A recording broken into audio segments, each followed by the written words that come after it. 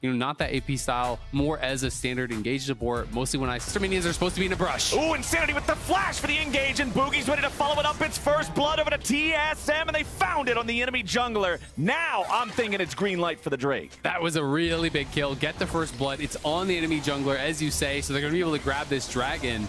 FlyQuest had started to open up a pretty large gold advantage, but they're going to look for another fight. Ooh, Vulcan just gets jumped on by Chime, but Chime's the one to drop. Nicely done from FlyQuest. The kill, they wanted to give it to Vikla, but you'll still take a freebie. FlyQuest up over 2,000 gold. Yeah, and he's going to be able to get probably a plate mid lane, if not two. We'll see if they go for more here on Chime. Ooh, nice aim there with the dredge line from Vulcan, avoiding the terrain, but still connecting on target with the damage over the wall from Vikla's Shock Blast. That makes it the third kill of the game for Fly, but Vikla's now under pressure. Immediate follow-up from Boogie. Vikla just shouldn't have been there. Yeah, he came down to actually help on that kill. You know, did get the Shock Blast damage down onto Chime.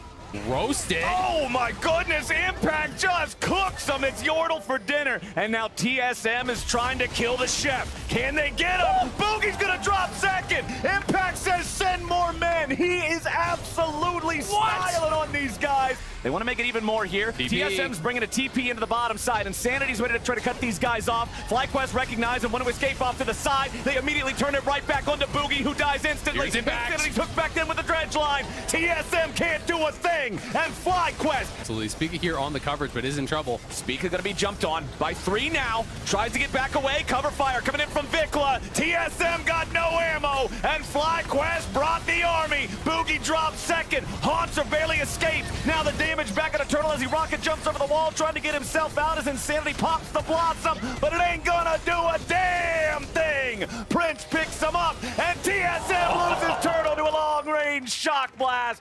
That's 4 TSM bodies hitting the ground. Lots more damage coming in now as TSM still can't do it, but the turret has fallen, so Impact will too. Finally they get him, but it took a 3-man play to get it done. Baron falls on the other side of the map. That's the trade. FlyQuest will take it. Yep, they are going to be able to get that kill, but it cost them a lot. Turtle gets a turret bounty here in mid lane as well, but is now tagged by Prince, and Prince could look for the killer instinct, so I think Turtle's dead. Yeah, Turtle. Oh, no, man. I can respect trying to Buster Shot him away, but Kaiser right in your face like that, you're not even going to get the distance you need. Easy pick up there. 80 carry 1v1. Okay, ulti flies out, locks down only one from FlyQuest, and it's only the support. Paranoia dropped by Boogie, but the equalizer from Impact's going to do a whole lot more. Insanity's already in stasis. Spica doing the same. Turtle melts. Insanity can't escape. Boogie's hit with a depth charge, and he won't be able to make it back to the fountain before Vikla breaks his jaw with the hammer. It's a double kill back over to FlyQuest mid laner. They are not down yet. They will not go quietly.